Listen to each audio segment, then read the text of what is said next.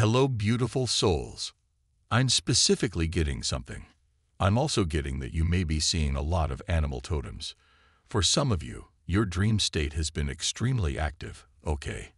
And this is because your guides are trying to kind of give you some type of guidance and kind of let you know what's about to take place in your life at this time, okay?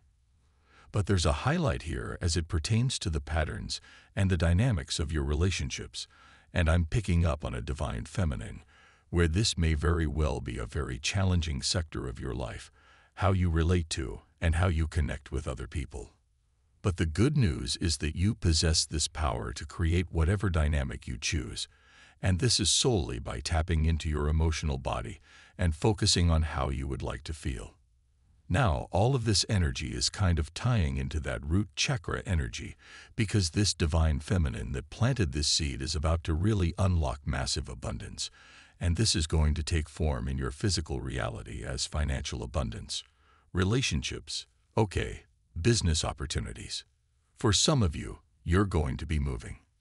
There's a lot that you are about to unlock, but I feel like this message serves as some type of spiritual checkpoint for you to be sure that your energy and your emotional body is tied directly to what it is that you wish to bring into your life, instead of which you do not want to bring into your life.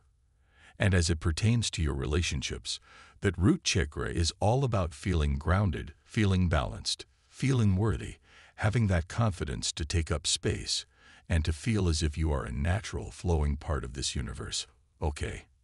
And so this is also the chakra that handles your roots, your core relationships, and where you kind of develop your self-worth here, because your emotional body and how you feel is the direct line to your physical manifestations in this realm, okay? And in life, especially when it comes to relationships, we tend to forget what people said or what people did, but we will never forget how people made us feel. And when you think about it, this is naturally how we categorize the people in our lives. We feel much more open and expressive and authentic around those people that make us feel safe and secure in our authenticity. And when we also think about the people who kind of left the bad taste in our mouths, these are usually the people that made us feel the opposite, okay? We associate these people with lower types of energies.